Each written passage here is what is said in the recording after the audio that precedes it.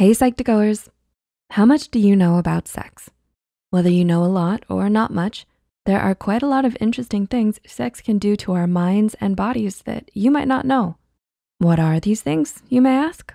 Well, here are 6 things sex does to your mind and body.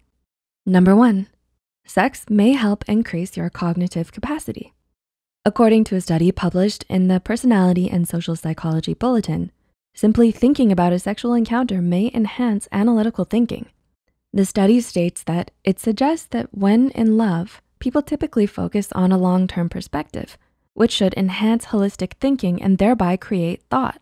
Whereas when experiencing sexual encounters, they focus on the present and on concrete details, enhancing analytic thinking. Because people automatically activate these processing styles when in love or when they experience sex, subtle or even unconscious reminders of love versus sex should suffice to change processing modes. Another 2010 study published in the PLOS using rats found that sexually active rodents had more neurons in the part of their brain called the hippocampus when compared to virgin rats. This part of the brain has an important role in memory and learning. Researchers noticed that when sexual activity later stopped among rodents, they lost those advancements in brain power. Number 2, sex may boost self-esteem. Everyone's different, but according to psychologists, sex may aid in boosting your self-esteem. Psychologist Ryan Anderson explained in Psychology Today that lack of sex can lead to feelings of angst, self-doubt, and inadequacy. And there is strong evidence that feelings of self-worth and identity are strongly associated with sex. He goes on, explaining that social pressure may come into play with this. He also notes that often, sex therapists and marriage counselors agree that couples that engage in regular sex with each other have far greater self-esteem than those who don't.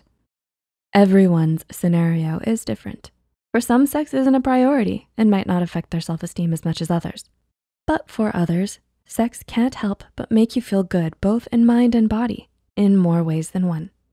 Number 3, frequent sex may help heart health. According to a study published in the Journal of Epidemiology and Community Health, frequent sex may decrease a male's risk for fatal heart attack.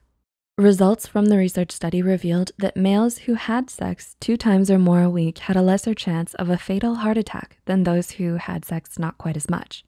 The study noted additional findings on strokes and their connections to frequent sex, stating, middle-aged men should be heartened to know that frequent sexual intercourse is not likely to result in a substantial increase in the risk of strokes, and that some protection from fatal coronary events may be an added bonus. Number 4, it can alter your pain perception. Sex can alter your pain perception?